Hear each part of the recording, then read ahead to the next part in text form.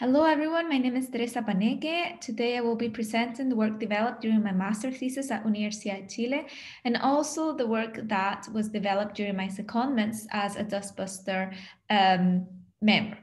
So this work has been done in collaboration with a lot of people, with whom I highlight my master's advisors, Laura Perez, and also Cassandra Hall, Benedetta Veronesi, and Giuseppe Lodato, whom are also part of the Dustbusters collaboration, and with whom I shared during my secondments to the University of Leicester and the University in Milan. This work is a kinematic and multi-wavelength study of the spiral structure in Elias 227.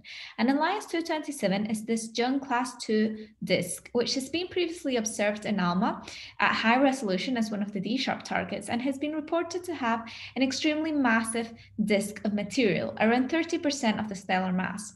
It also has two large grand-scale spiral arms, which are traced here in the work by Jane Wang in 2018, and that have been reported to be symmetric. Additionally, the Tumber Q parameter of this disk was studied in Laura Perez's work in 2016, where they found the disk to be stable under the usual assumptions. This is important because the spiral structure of Elias 227 could be either due to the interaction with an external or a planetary companion, or also due to the disk itself being gravitationally unstable.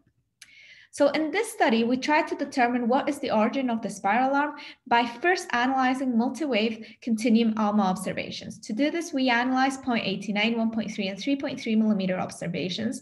And these are the subtracted images once we have subtracted the azimutally average intensity profile in all the images in order to enhance the spiral and be able to trace it. We trace roughly symmetric spirals at all wavelengths. Here are the pitch angle values, and this is expected in the case of a gravitationally unstable disk. Additionally, we have gas observations. So we trace the emitting surface for the 13CO and the C18O using a method developed by Christoph Pont in 2018.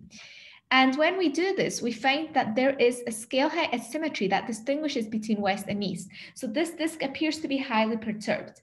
Additionally, across several channel maps, we see many perturbations or kinks, which seem to be co-located with the spiral features. And contrary to previously detected kinks associated with the presence of a planetary companion, these kinks are more in resemblance to what Cassandra Hall has found in her 2020 work of a GI wiggle. So this is a strong perturbation across several velocities that is also co-located with the innermost spiral feature.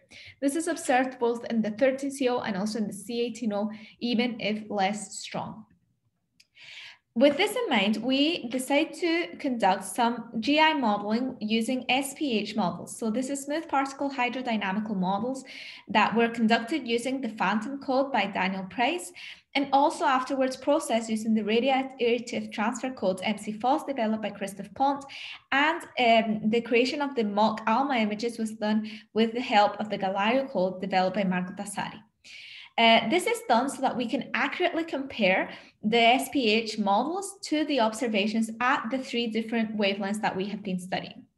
So we test this by conducting a range of simulations in order to sample different parameter spaces of disk to star mass ratios and also density profiles. We find that the best fit is with the disk to star mass ratio of 0.3, which is in agreement with the observational constraints, and with an exponentially tapered power law of 1 for the density profile. Here is the comparison between the model images of the SPH simulations and the observations in the subtracted images. And here are the obtained values of pitch angle. So we can see that the pitch angle values are very similar between the observations and the simulations. Also, the extent and the morphology of the spiral is very similar between the models and the observations. So with this work, what we seem to be noticing is that Elias 227 has a spiral feature possibly arising from gravitational instabilities. This is an agreement not only with the similarity to the models, but also to the constraints of symmetric spirals in the observations and also a large-scale perturbation across different channel maps.